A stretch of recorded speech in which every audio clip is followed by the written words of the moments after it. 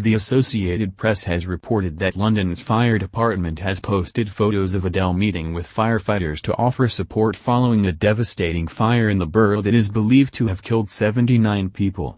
It posted the pictures on Twitter on Tuesday, showing the singer posing with firefighters in front of their engine at the Chelsea fire station.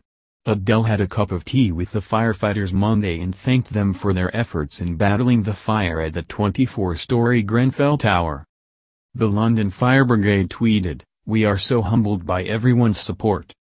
London has rallied behind firefighters with a mixture of awe and support after the blaze." Flames engulfed the building in less than an hour early on June 14, trapping many residents. Firefighters tried to save as many as they could.